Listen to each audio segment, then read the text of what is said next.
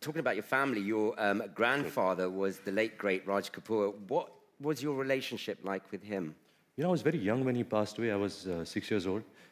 And fortunately, unfortunately for me, I got to know him through his movies. You know, I was a big fan of his work, especially his earlier work. And I think he's had the major of contribution to the fact that I love movies is because of his earlier work.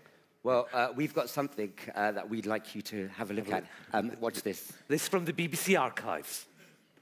I am basically an ordinary man. I am nothing too big or great. Just simple man.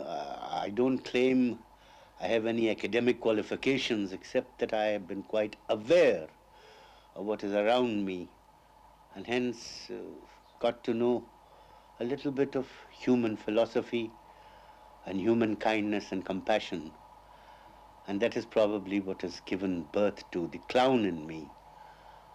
And that clown, even at the cost of my tears, tries to make somebody happy. Oh, thank you.